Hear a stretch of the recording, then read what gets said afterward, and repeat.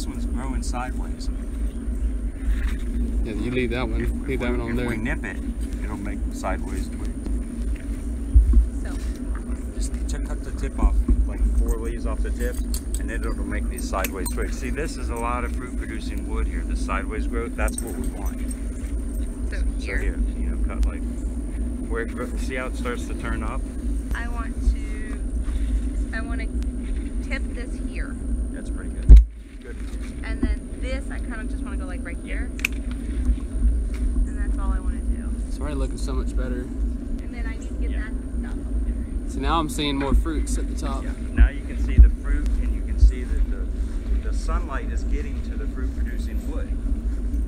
So bigger fruits. And now it's going to put its energy into growing sideways twigs. For more fruit for next year. Would it put more energy in the fruits you already have now? Yes. Cool. Because the sunlight's getting to the wood that's feeding those fruit. How about that? So the goal is to try to bring more sunlight in to put more energy in the fruits. Yeah, you want to. And then, because you're pretty much taking energy from these, the upright branches are taking energy from the tree, right? Yeah, it's to not, grow? the sugar is going into making wood. Okay. It's not going into producing fruit or producing fruiting wood. And if you get up here, or you can actually see how much fruiting wood and how much fruit was being shaded. I don't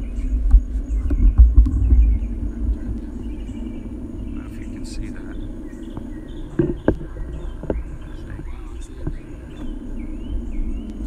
So you can see this one.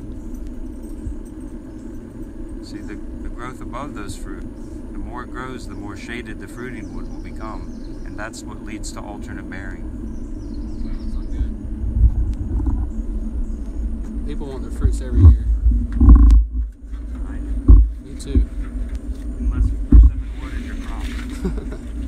That's true if you're trying to get scion wood. This part of the branch is growing vertically, that's good, but where it turns up, it's not.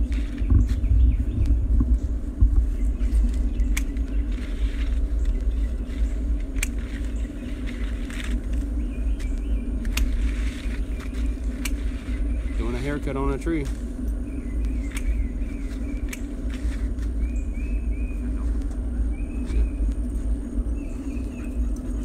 Hey buddy, want to get up there and bring some more of it. I really need to get, you know, pruner, Shears. an extension. That would help.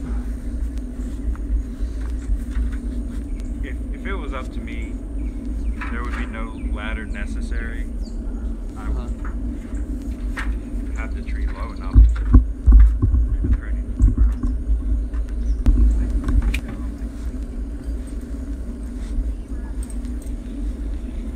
So this was the twig last year. You know, this was the twig that was dormant in the winter, and then this lighter brown growth. This is new growth, and the one that was going more up before the weight of the fruit pulled it down. This branch was like this. It didn't set any fruit, but you see the more sideways twig. See these little sideways growing twigs set the fruit. So it's new growth from sideways twigs that set the fruit. So the pruning is, you don't want too much to shade your fruit. So the pruning. So anything's growing straight up, just cut it off. And if you look at the top,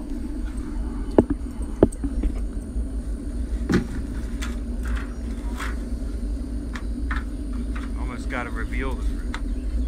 So this stuff, this is sideways growing, so this is fine. These sideways growing shoots, the new growth from them will make some fruit. But this one that's growing vertically, not so much. And then make sideways branches. That could be years.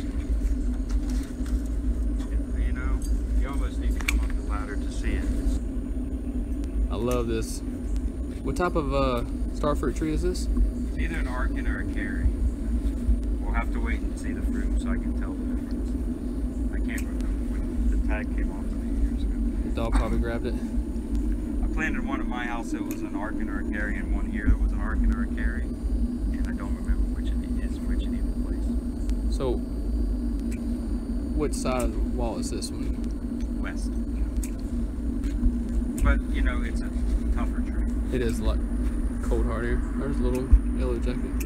We got down to 25 and it had some frost damage. Not bad.